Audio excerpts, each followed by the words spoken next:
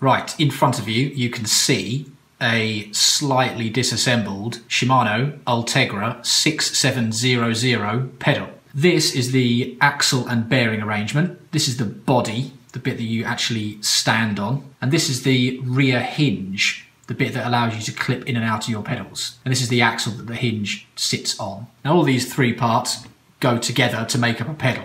Now all Shimano pedals platforms work in the same way. They have this front section, which your cleat goes into here, and then they've got the rear section here where the hinge part sits. It works in exactly the same way as a ski binding. So your cleat goes in there, you press down with your heel there, the hinge opens, and then it closes around the back of the cleat. And when you want to release, this hinge is sprung, it's spring-loaded. So you just need to overcome the tension of the spring by twisting your foot around, and then it releases your foot, right? Now you can do that manually, or you can have a massive crash. Either way, your foot's coming out. Let's just look at this then. This has got two parts. It's got the main machined body part, which is this bit, and it's got this plate here. Now this is a wear plate because obviously when you're riding, your foot's sort of sliding around a bit like that all the time. So they've made this replaceable. So when you do wear through it, you can just unscrew it, put a new one on, and there you go. Now, the first good thing about Shimano pedals is I don't know anyone who's ever worn through one of these, ever. I still haven't gone through mine, and I've done a fuckload of riding on them, and hard as well. But if you somehow miraculously do manage to wear through one, all you do is you just unscrew it like this, and there you go, that's the plate. It's just a very thin bit of steel. Now let's start looking at this in a bit more detail. They've machined in the shape of the plate there, so you can put that in position. They've machined out a little bit here to save a little bit of weight. This whole area here is hollow, and that's where your axle goes in. That's where the axle assembly screws in. Looking at the back, this is where the hinge goes. This is the axle of the hinge. It just goes in like this. Now at this end, there's nothing, there's no thread. That's just a flat end, which sits into this hole here. Push it in, line it up, and that's in position. Now we'll explain how this hinge works later, but basically that just sits on there and moves back and forward around that axle. This is machined out of a single piece of aluminium. With the most recent Shimano pedals, this part's made of carbon, but the shape is exactly the same, really, apart from, you know, some slight machining differences, and it works in the same way.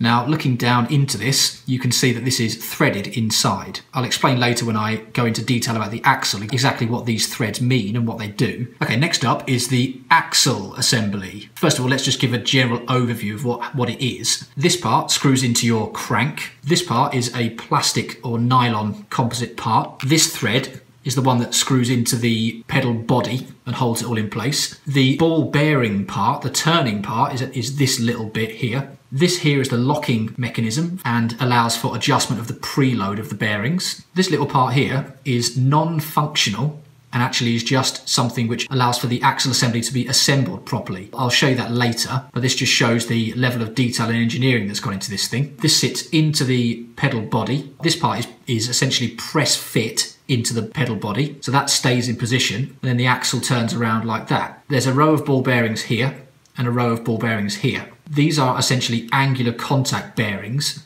and the races are formed by the inside of this part and also machining on the axle and also this part of the locking mechanism. So looking at how they go together then, this part sits in to the pedal body like that and stops there. This line is what stops against this bit here. So that goes all the way in there. Now that means that the bearing arrangement is actually sitting here on the pedal body. It sits here. Now if you look at the other side, that means that bearings are sitting about there. It attaches to your bike here and the bearings are sitting there, which is good engineering, because if the bearings were sitting here, then it would be flexing like this, and then this end would have no support. This is the optimum position for the bearings to sit. So let's go into some detail then about the axle. How is it put together? Okay, so first of all, we'll take off the end locking nut. You can see this part's threaded. This part, which is the other side of the locking nut, this side is flat. Inside here is the top of the angular contact bearing race. So when I undo this, the balls are going to fall out. There we go.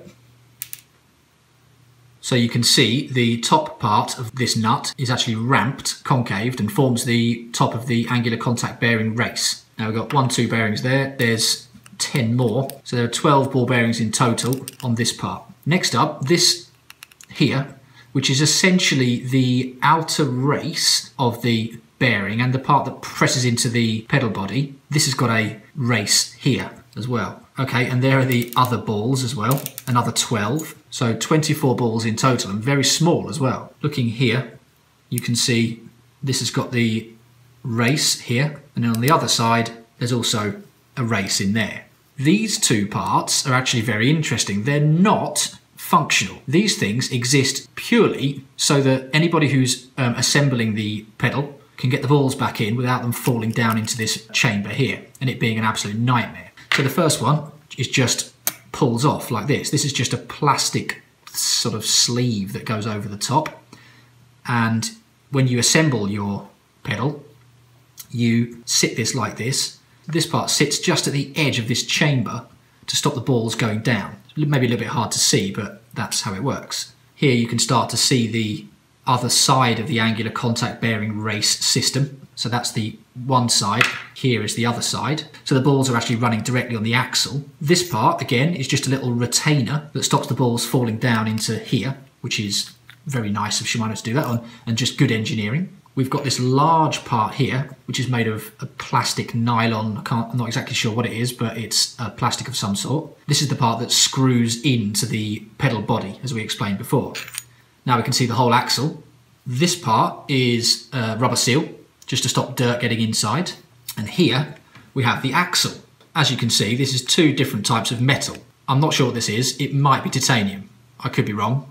Someone feel free to, correct me on this, or it might just be chromo that's been treated in some way. So this is a chromo axle, which is steel. This part is where the balls run. This thread takes the locking system, and then this has been machined away as much as possible to save weight, basically. Here is the thread that just screws into the crank, and they've broached it with a 6mm Allen key hole here. So that's how you get your pedal on and off, or you can use a traditional pedal spanner. Putting it back together then might make it a little bit clearer how this works. First, the rubber seal goes on, then this part goes on, then the little catcher for the balls goes on.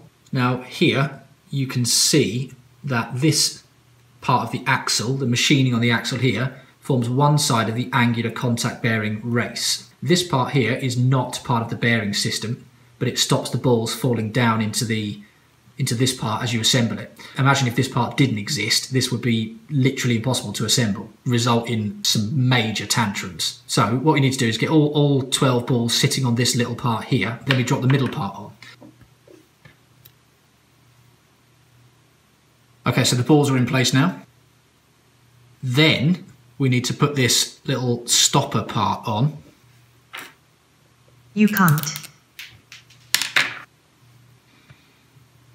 Okay, there we go.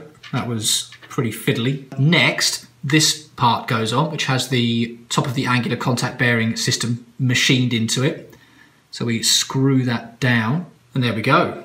Right, so you should understand this a little bit better now. The last part then will be this locking nut, which goes on. Okay, now that is your full axle assembly with my greasy fingers. This part has the balls here and here.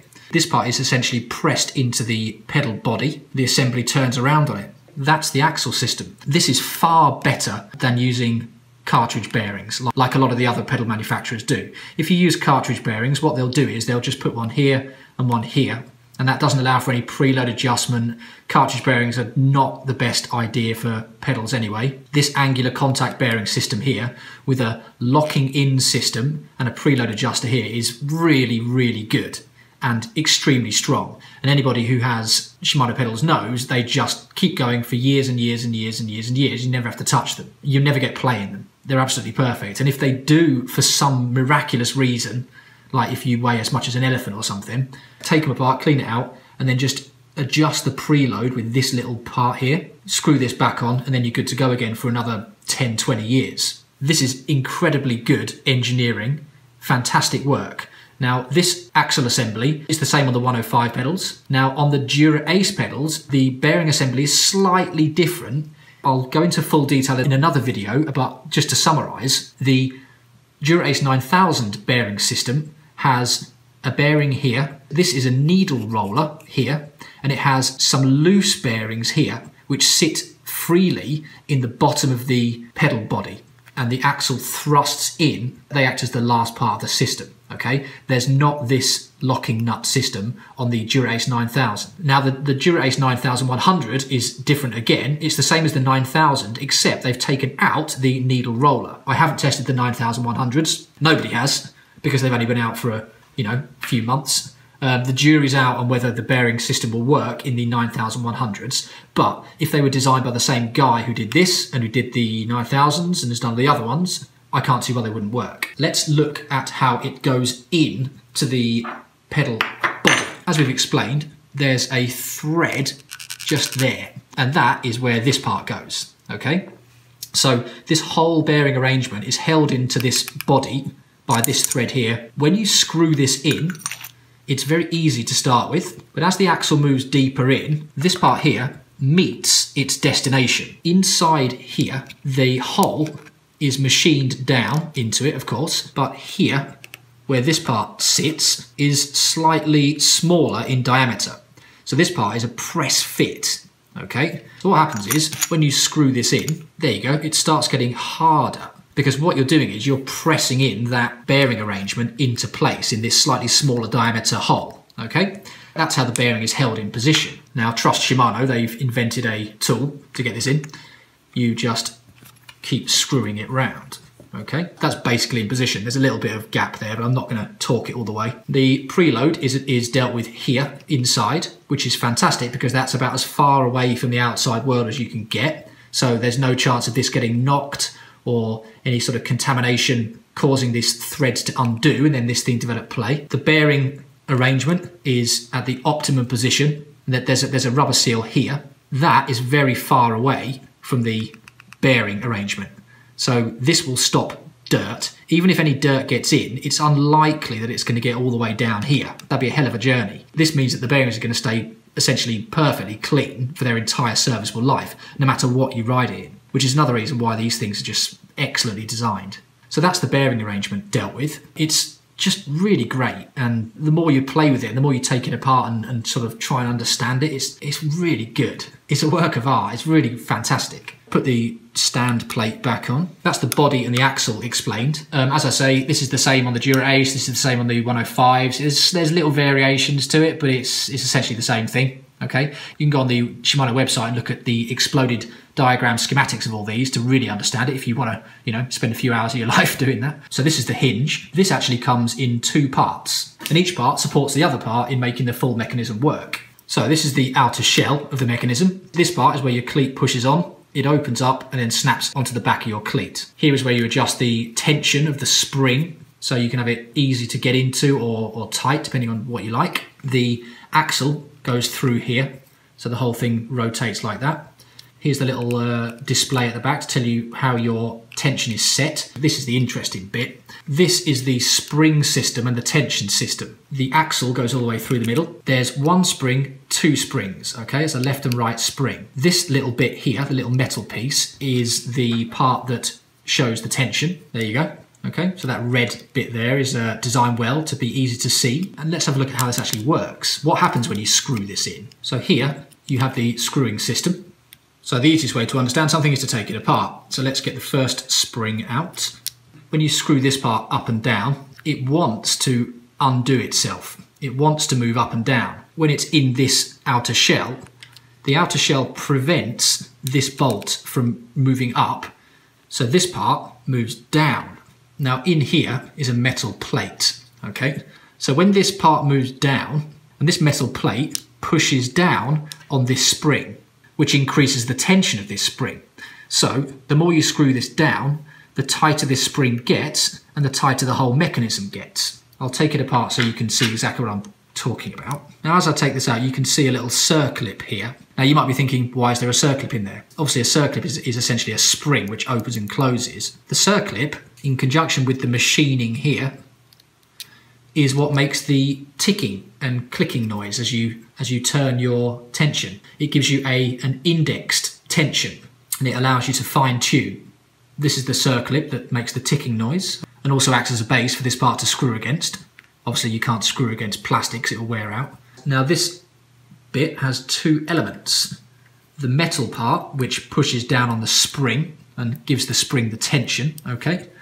And the red part, which is the indicator bit that you can see in the back of the mechanism here. This hinge system is very clever and is exactly the same on all of the Shimano pedals. So the 105, Ultegra, Dura Ace is exactly the same. And when you put it all together, that is a Shimano SPD-SL pedal. Now, in my opinion, these are the ultimate pedals.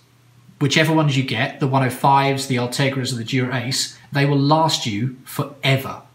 They will not break, okay? And they're entirely serviceable. They're excellent quality. The design is extremely well thought out and has actually been developed over years and years and years and years. I personally ride the 7900s. I do like to get the latest stuff all the time because I'm just like that. I like throwing money around at things. But with the 7900s, I literally have not wanted to or needed to. I've got it in my head now that I'm going to ride the 7900s until they break. And to be honest, I can't ever see them ever breaking. It's incredible work. If you compare something like, you know, Look pedals, which have two cartridge bearings here and then develop playing them immediately, you know, fucking shit. These are so much better than every other pedal out there. And then of course there's the whole fiasco of the pedal-based power meter system, which you're never going to make something as strong as this if you've got to get the electronics of a power system in there as well. And then you're going to have to rely on cartridge bearings as well, which are just not going to work. As we've seen, they develop playing them immediately and they're shit. Hopefully, now I've taken them apart in front of you, you can see exactly how good the engineering is and also why I love them so much. So yeah, Shimano SPD-SL pedals are the absolute best